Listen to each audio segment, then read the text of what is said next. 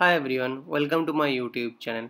I hope you guys are all well. Today we'll talk about the one of the important topic in the application development called GlideAjax. Okay, so although you can say that we are talking about the script include also, because in GlideAjax we need the script include. So we will talk about the GlideAjax. Okay. Normally GlideAjax have two types of Ajax, GlideAjax. One is the synchronous Ajax, another is the asynchronous Ajax. So we'll talk both those points today. Okay. So let's see. This is our application development training. So you know that we are developing the hospital management application, right? So in this hospital management, what I actually did, I create a field called phone. Okay, and this phone number should be fetched from the user record. Okay, so how it will be fetched that? So whenever you type some name in this user form, like if you type the Rohit in this, so it should automatically go and check in the sys user table, and if the phone number is exist, it should bring the data and store to the phone number field, and it will be automatically make the read only. The phone number field will be read only. Okay, so that will be our requirement. Suppose I to type the Rohit, it should bring the phone number this phone number and bring and store in this phone number field, and the phone number field should be read only. Okay, so that is our requirement. So let's get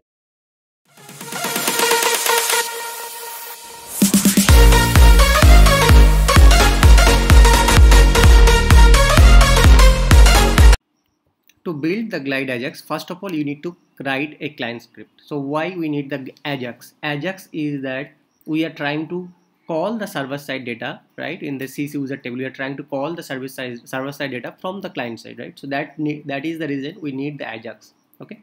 So whenever we are trying to fetch some information from the client side to the server side, at that time we need the Ajax. Okay. So let's do that. First, we have to create a client script. So I am going to type the client script here, and then I'm going to create a client script. So in the client script, if you see, I am building a custom application. So definitely in the right side, my application name is hospital. So if you are building in the global application, the application name will be global. So here we are trying to put that get user mobile number. Okay, so this is the name. Here we need to put the table name. I am going to put that patient record. Okay, and here type I am setting as all, and then here is the thing, the type. What should be the type? We have to select that. So if you see that here we have a so what will be the situations? So whenever someone put the type the name and then change, like the field happens change, the value should be get it from that background script. So in the client script, we are selecting the type of the client script is the on change, and here we should select the field on which field changes the client script will run. So I am selecting that name. So whenever the name change will happen, the client script will be run. Okay. Now what we have to do in this client script, if we type something called OK, you will see that the changes is running. So whenever someone put some name in this field, the client script will be run. So next steps is that we should write a script include. So go back to the script include module in the left side.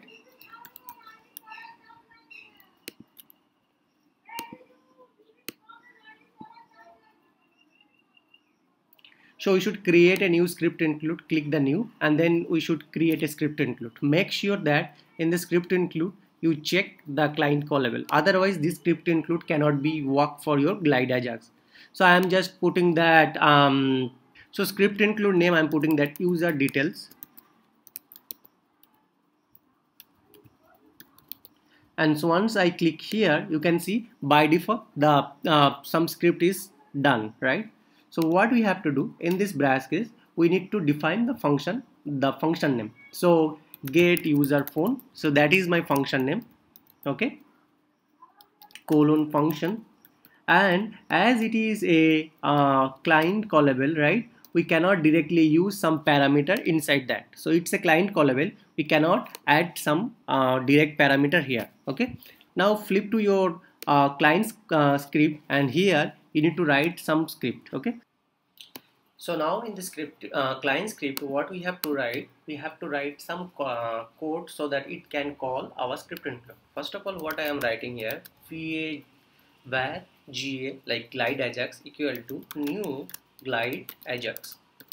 So it is an object that I am defining, and here I should put the script include name. So I put that sys user details, that script include name. Now what we have to do next, we have to put that ga dot add param, and here we need to put the sys param underscore name equal to the function name. Okay, the function name is our case is get user phone, so we'll put that and paste here function name. Okay, next ga dot add param sys param underscore user. Here we'll put that g underscore form dot get value, will get the value from the form, and what value will pass, will pass the name. Okay, now save that. So after save that, we are just think about that we are passing this data to a script include, right? We are calling the script include using the user details, and we are calling the function called get user phone, and we are passing the current forms. In the current form, whatever value inside the name, we are passing that value in the script include.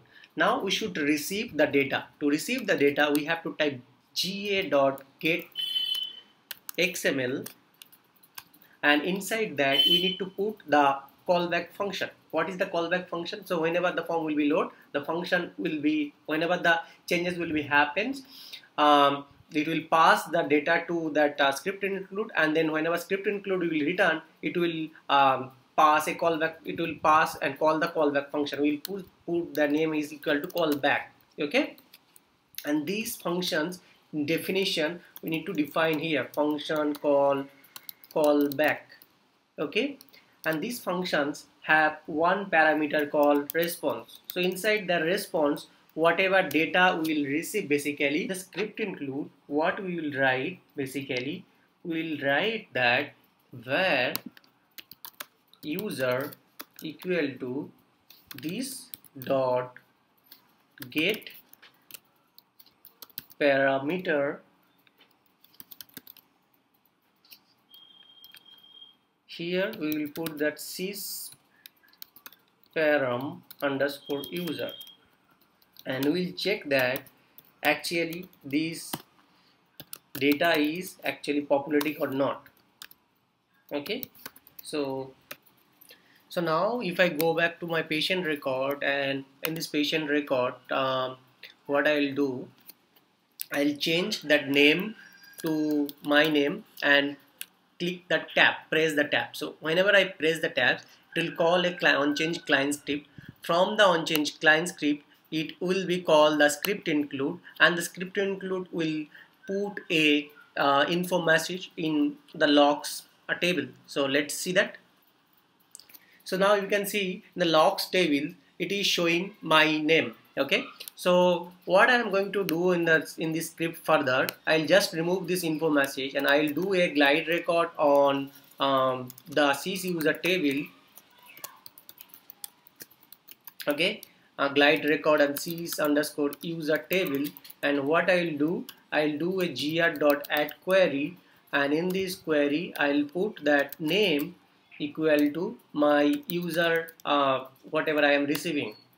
Now I'll do a query, and then if gr.next, it means that if the record is found, what will return, that will return the gr dot what is the field name, the mobile underscore phone. So mobile underscore phone will return. Okay, in case if there is no number, okay, what will return as a false. You can put that return as a null value also. Okay, now save our script here, and now go back to our client script, and where what we have to update here, we need to define a variable called answer and in this answer what we will do, response dot response XML dot document element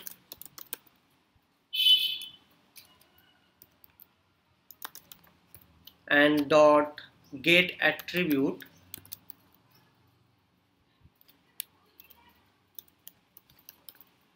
and inside that we'll put the answer,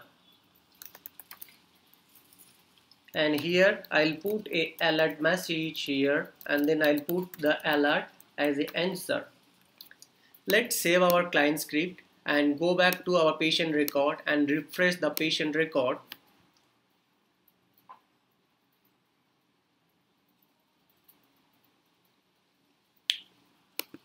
Now change to name to Rohit and then refresh that. It is giving me my phone number, right? Now remove this alert here and check the field name is phone. So remove this alert here and just replace with g underscore form dot set value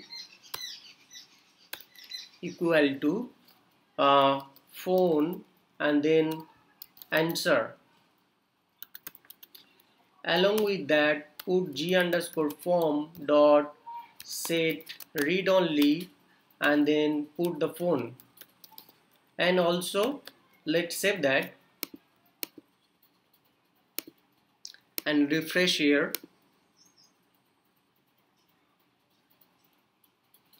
Now if we put our name here, Rohit, it should collect that phone number and it should set here. So it is setting here, the phone number is setting here, but somehow it is not making read only, so I should put the read only true and save that. Now refresh the form again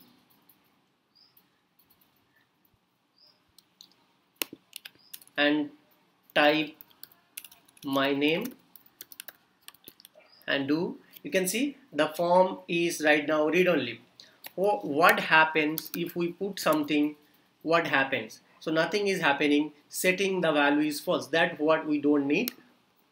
What we will do, if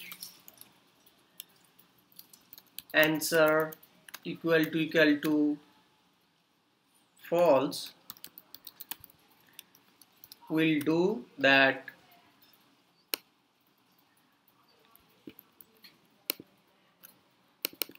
the value will set as a blank and will mark as a false, and then else we'll do this one. Okay, so what we are doing right now, if the value somehow getting false, will make the phone number equal to empty and the read only will make that false. If the value is there, then we'll put the value and make it true. So let's save that and refresh our form again.